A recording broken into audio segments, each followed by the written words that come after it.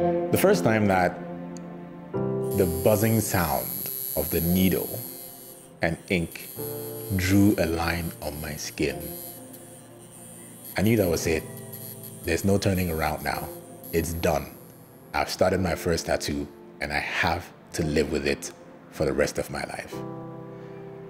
It was the 8th of December 2018, one afternoon after I had thought about it for several days and drawn my own tattoo design, which was a mistake I had come to learn after I got the tattoo.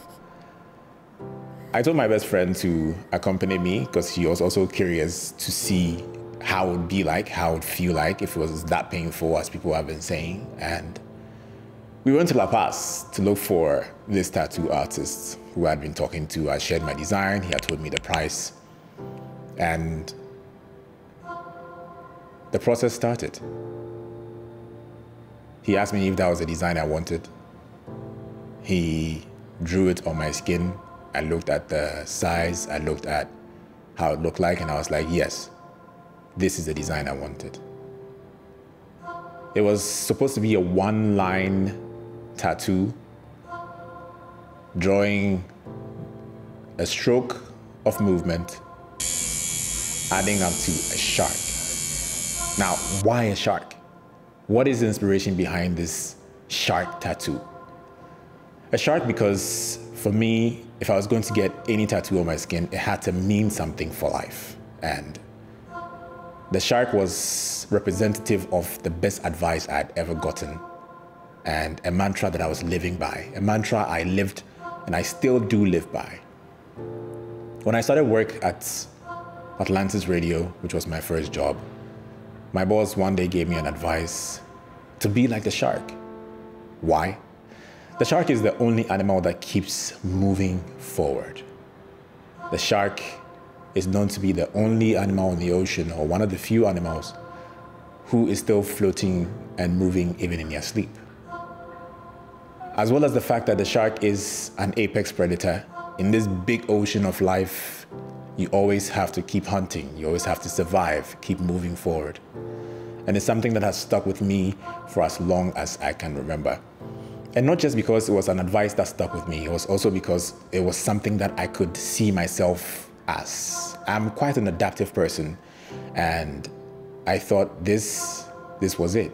If I was going to have the first tattoo as something that is going to spark conversations or break ice with people, this was going to be the first one, the shark. The mistake here I made was the fact that I drew it myself, and for me, it looked like a shark. For me, it was perfect. But when it was done and I shared it with my friends or people that I wanted them to see, they couldn't immediately tell what it was. And if you can't immediately tell what a tattoo is, especially if it's supposed to be an animal or an icon of a thing, then you know it's a big mistake. So I had to rectify it, but not just yet. However, before my first tattoo, the friend who referred me to this tattoo artist had warned me that getting my first tattoo meant that if I liked it, I was going to get something they call ink fever. Ink fever is when you get a tattoo for the first time and you can't help but get more and more and more. Depending on how your first tattoo goes, if it's not something that scars you traumatically for life, it won't be your only tattoo on your skin. So I was like, hey, let's see how it goes. I love tattoos and I want to get tattoos. So if my first one will inspire me to get more, I don't see why not. So I did. I got my first tattoo on 8th December 2018. My second tattoo is also something that means a lot to me. My second tattoo is representative of who I am and where I come from. So in the Ashanti clan system, my family is from the Agona side. We are an Agona family, and Agona is represented by the parrot. So my second tattoo is a drawing of a parrot in origami, because I love, or at the time I was getting tattoos, I loved minimalist tattoos, and I wanted something that was simple and easy to get done.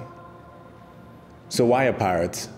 In the Aguna clan, or in the Ashanti clan system, a parrot is representative of people who are good orators, people who are good narrators, lawyers, mediators, linguists. And that is who we are. That is where I'm from. And it made sense that at the time, I was also in a profession that was representative of where I come from. I was a radio presenter. I was paid to talk. I was paid to tell stories. And that's exactly who I am.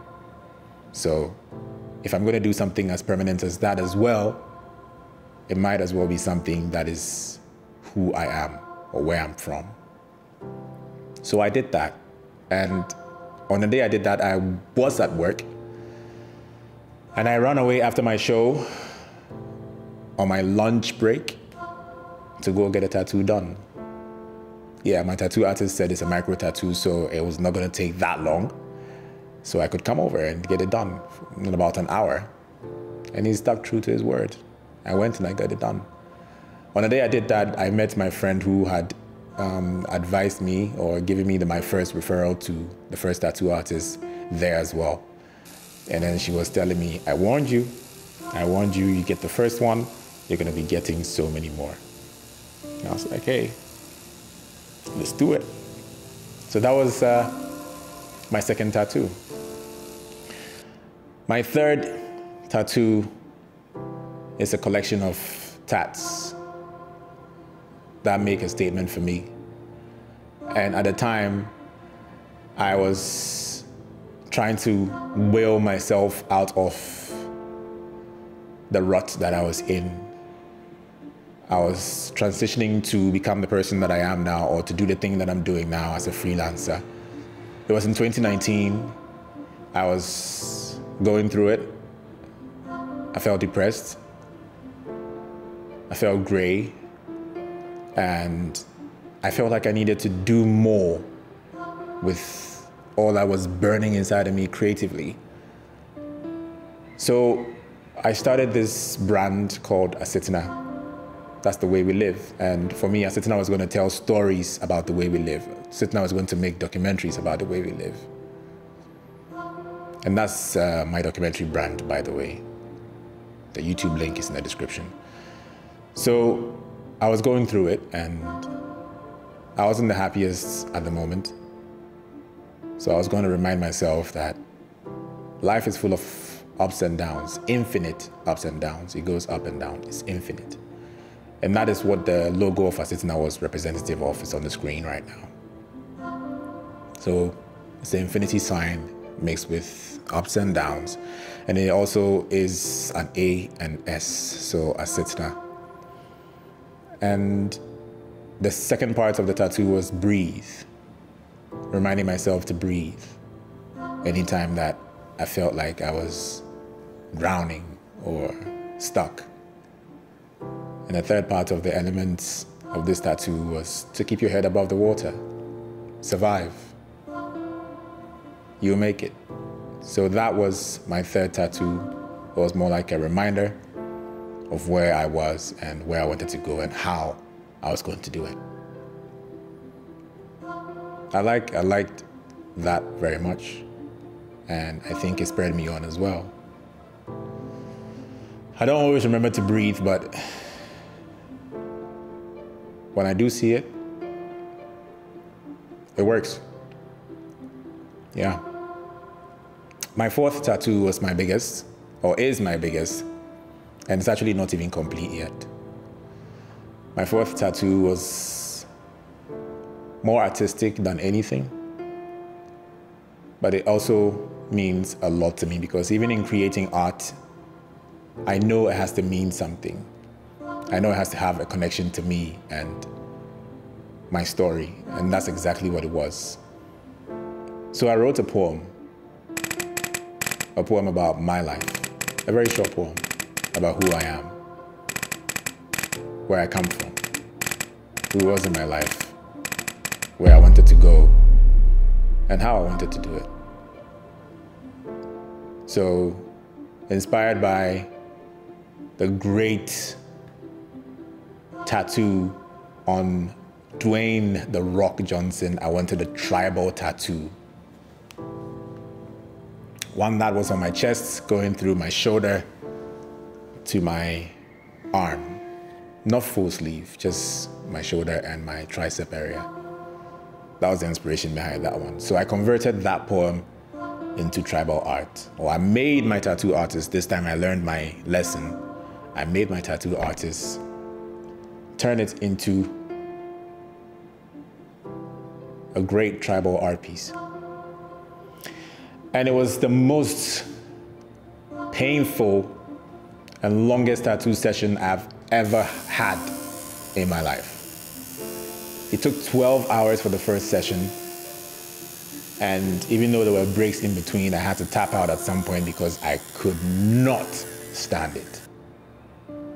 So the elements of this tattoo are a crab, which is what I use to represent my mom, because she's a Cancer, born in July. So the whole tattoo lies within the crab, because that's where I come from. She's the reason I'm here. And then the second part, or some parts, or the bits and pieces inside there are me being Osei, and the appellation or attribute of Osei is Osei Chirichie. So that is the other part of the tattoo. And there's a whale in there, which is where I come from in terms of my surname as Bonsu. And where I shine, what I do, are all within this piece. It will continue. I don't know when yet, but it will continue. So that is my fourth tattoo. And if nobody tells you tattoos around your under boob of your body and your chest are painful, I'm telling you now, don't do it. Don't do it. But yes, I went through with it 3 sessions, outlining, shading, all of it. That is my biggest tattoo. And now it's covered with chest hair, but yeah, it's me, it's who I am. It's my story. And my 5th and final tattoo is the latest one, which I shared with you guys. It's one that I did with Elaine. It's the yin-yang sign, but with hands. And for us, it means a lot. It's representative of our journey. We decided that we were going to honor our 1st anniversary by getting that tattoo done. So I'm happy that Elaine has it too, or she has it on her body at the same place I have mine. It hasn't even finished healing. It's just about, not even 2, is it 2 weeks? I'm not sure, I don't remember. But yeah, it hasn't even finished healing. And there's more to come. I mean,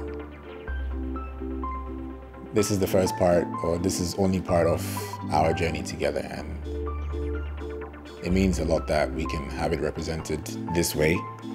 And a friend of mine I shared it with also said that it also looks like the infinity sign. So I guess it's also representative of our journey together and the fact that we want to do this for the long haul and we're in it together. So it's unity, it's respect, it's connection, it's togetherness, it's all of it. So that is my 5th and final tattoo on my skin. Will I do more tattoos? Of course. I have ink fever, I think. But it's not as severe as, some lovers of tattoo who have to get a tattoo once every month or so or do big pieces. No, I do have ink fever. I want to get more tattoos, but it's not as severe. Will I let my kids get tattoos as well? Of course, if they want to get tattoos, I would let them get tattoos. And I stand by the fact that I would rather go with you know what you're doing on your skin, and make sure you have it done by a professional in a safe environment than pass behind my back and go do something terrible permanently on your skin and be scarred by it. So yeah, when it comes to body art, if my kids want to get it, I want to be a part of that journey as well. So yes, I'll let my kids have tattoos when they're old enough to, but I want to be there. So those are the stories behind my tattoos. If you want to get tattoos, it has to be your decision. I think tattoos are cool, they're fine. If you're still in the corporate environment, just avoid tattoos that show anywhere that might get you in trouble.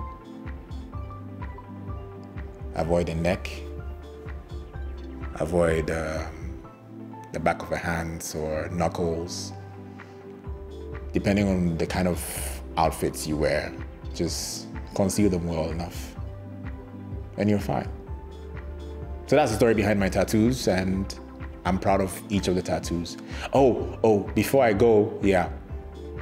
So after my first tattoo and seeing how people couldn't interpret what it was, whether it was a rocket or an airplane or a shark or whatever it is, I remember people joking that it's an airplane because it was around December 2018, and I think I had gone to visit Elaine and come back not too long ago. That's when I did it.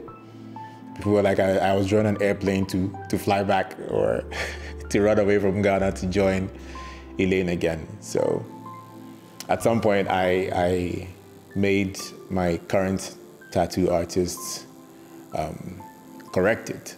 So I drew an actual shark, or I got a silhouette of a shark and added it to the tattoo. So now you know it's a shark. It's not an airplane. And it's not a rocket. So yeah,